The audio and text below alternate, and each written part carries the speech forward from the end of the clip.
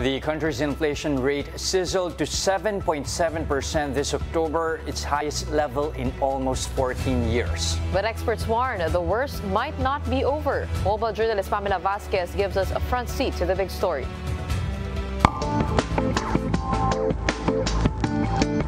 Inflation in the Philippines has spiked to a nearly 14-year high on Friday. According to the Philippine Statistics Authority, the inflation rate increased to 7.7% this October. This is up from the 6.9% in September. The PSA said the continued uptrend was primarily due to the faster food inflation. But they also warned that this could further rise due to the effects of severe tropical storm Paeng. Substantial probability na pwede pang tumaas itong month pala ng Nobyembre. We will be experiencing upward movement. This was also backed by economist Alvin Ang.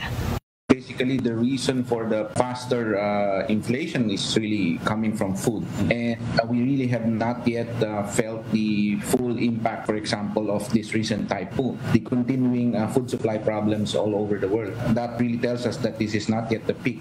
The number also exceeds the Bangko Sentral's 2 to 4% target for the 7th straight month. But the October reading falls within the BSP's forecast of 7.1 to 7.9% inflation for the said month. Records show that the last inflation felt like this was during the December 2008 global financial crisis. But what for sure right now is that the BSP will increase its interest rate by 75 points. This is to get a benchmark rate of 5%. Should BSP raise its interest rate, this will be felt in consumer products such as home loans and credit cards come 2023. But given the Christmas season, this is seen as the answer for lowering prices of goods. Mobile journalist Pamela Vasquez, We Are One News. Now to share with us his economic outlook, given that 7.7% inflation print, we have with us on the show Economist and Pamantasan ng Lungsod ng Maynila President Emmanuel Leyco. He is joining us live via Zoom. Good evening, Prof. Welcome to the big story again. 14-year high, 7.7%. The PSA itself saying this is not the peak yet. There's a probability that we might actually see this going higher. Up to when do you see this extending? Indeed, Jester and Gretchen, this is very alarming. In fact, where the inflation is coming from, it should raise a lot of concern. Food is a major push in this inflation, and therefore, if we look at potential impact of food inflation, that is nothing else but hunger. Those who cannot afford to buy food anymore will just basically have to skip some meals. And considering that inflation is coming up with or beyond the expected rates, even by the Bangko Sentral, I think the government should really take this a lot more seriously than ever before. 7.7% is seriously high, and therefore our assumptions should be reconsidered, and our plans for the next few months and even for next year, particularly the budget. The national budget should be shaped towards helping the poor who cannot cope with the rising inflation. Prof, how much of this 7.7% inflation is driven by currency weakness? And what can you say about addressing both the demand and the supply side of things, given that food is the #1 driver of the inflation? What can we do at this point? Well, we are importing a lot of our food from outside, and therefore we are vulnerable when the currency depreciates. And right now, can we stop importing? That is the cost that we have to pay now. Before, when we gave up on our reliance or self-reliance, this is what we are paying for now. We will have to continue to import until our agriculture, until our food production is able to cope with the local demands. In the meantime, we will have to import and pay the cost. What can we do right now? Not much by way of food production, because it will take time before our own food production can kick in and make a difference. But I think in terms of the national budget, we can do something by those who cannot pay for their own food, dapat meron silang social safety net.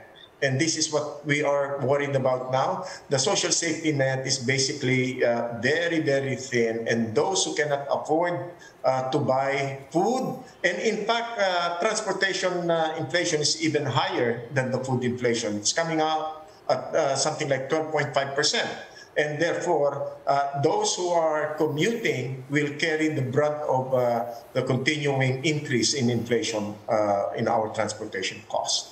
No, Prof. I mean, the things that you were mentioning earlier, these are all non-monetary interventions. On the side of the BSP here, they have been very vocal about this, a 75 BP hike in their next policy meeting. Is that going to be enough to arrest inflation? And when do we expect this to actually feed into into arresting those increases in inflation? Well, I think it has already demonstrated that the BSP intervention by way of increasing interest rate is not really creating any debt.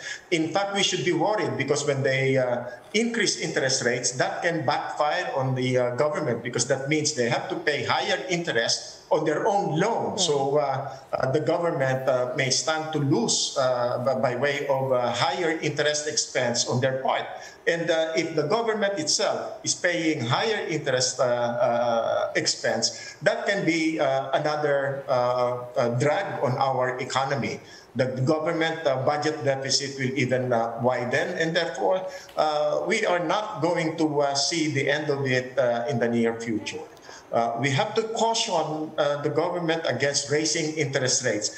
It has shown a negative impact in other countries where they increase the interest expense. The government lost a lot of money paying higher interest rates on loans that they incur, and the funds that they have to pay that they are borrowing or are being deposited in the accounts of the government. They have to pay higher interest rate. Interest rate is not a benign instrument in arresting inflation.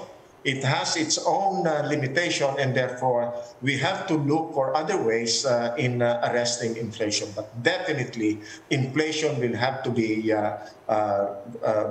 addressed sooner than later.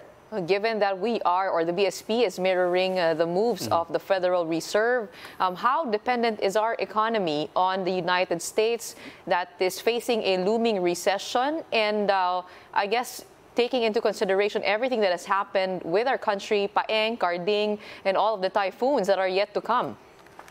The pandemic and the current depreciation of our peso basically exposed the weaknesses of our economy. We are highly reliant, dependent on foreign economies, and therefore when the economies of the United States, for example, declines, we are going to feel the negative impact on our own economy.